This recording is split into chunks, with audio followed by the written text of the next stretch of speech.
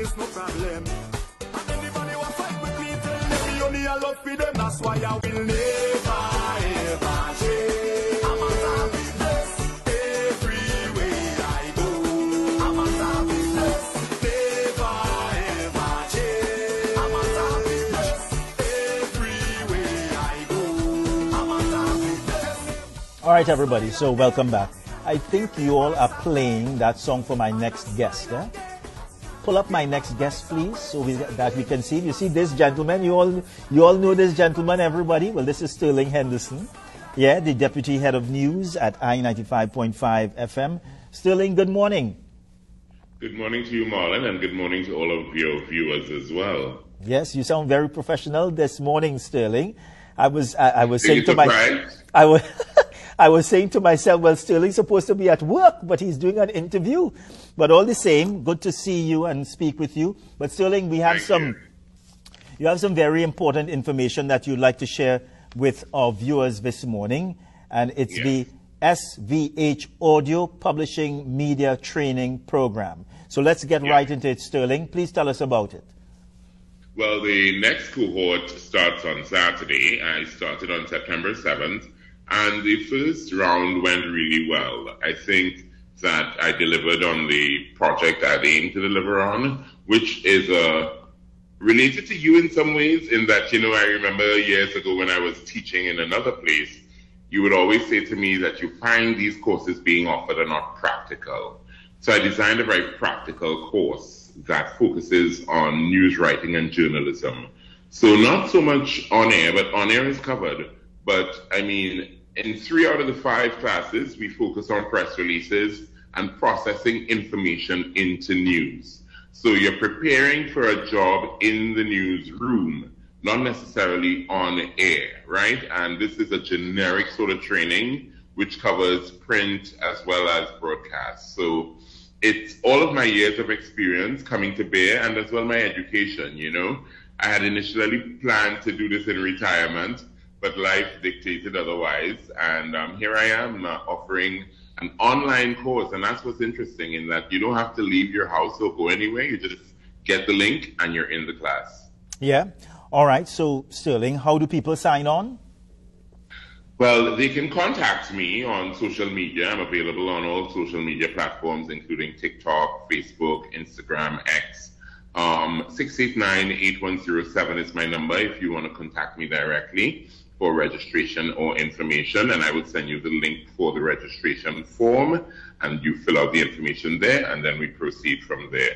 It's a very easy online business. A lot of what we do is using social media, WhatsApp, as well as Google Meets and Google Classroom. So everything is done online, except for the last day. I provide a tour of the I-95.5 FM radio station, and the students really enjoyed that the last time as well. So looking forward to repeating it again. I have some students lined up already for the next cohort, just giving people a last chance to get in if they'd like to. Yeah, but Sterling, let's talk a little bit about your experience in media, right? Because earlier you told us that you have been in the media from 1900 long, eh? So let's look at those years in media, Sterling, just to give our viewers a feeling as to your experience in media and some of the things that you have done in media. Well, I mean, it's an interesting story, Marlon, in that straight out of A-levels, I got a job in mall radio. So I worked at Long Circular Mall and West Mall doing on-air stuff. That was at about 18 years old, you know what I mean? So I got in pretty early in that regard. But then I migrated for 10 years and came back with an interest in being on the radio, not necessarily thinking about being in the newsroom. So I took a 6-month or 6-week course, and I got a job at I-95.5 FM, and I started there. But I didn't stop there. I went on and I did a certificate in media and communication at Open Campus, and then I went on to do a certificate or a bachelor's degree in media and communication at Trimac in Jamaica. I've been at I-95.5 FM since 2001. I'm currently deputy head of news, but along the way I've touched other media houses, in that for 6 years I worked as a BBC stringer, which would mean providing BBC Caribbean service in London with stories on a daily or weekly basis to add to the content as well. I've worked out of RJR in Jamaica when I was there for 3 years. And I've worked at Nationwide News in News Talk Jamaica. I've worked there as well. I have as well a lot of experience writing and voicing and MCing and hosting and other areas tangential to media.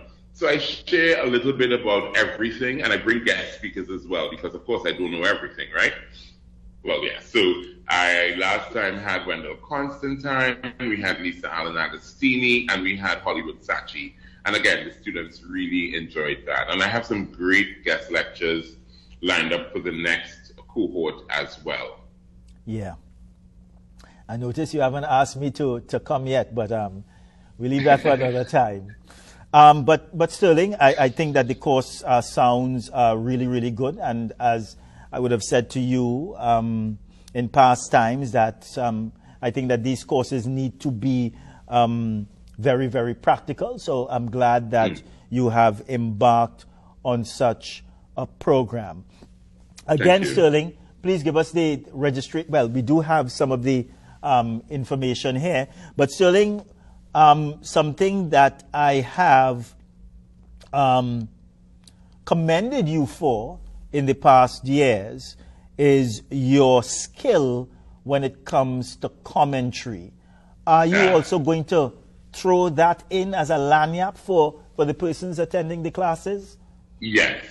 But the good thing is that there are other people in the industry who are very good at commentary as well. And I have some audio that I pulled from Sharon Pitt, and that's kind of my go-to. I advise on terms of the journalism aspect of live reporting. Say you end up at a house on fire and you have to give a report. You know, I have experience doing things like that. Or you end up at a protest site and you have to give a report, how to treat with that, how to handle your microphone, how to relate to the live audience while communicating with the on-air audience. All those things are covered. And anything that I can't cover myself, I will bring in an expert, you know, to augment the offering. But I aim to deliver a very solid product, and so far so good.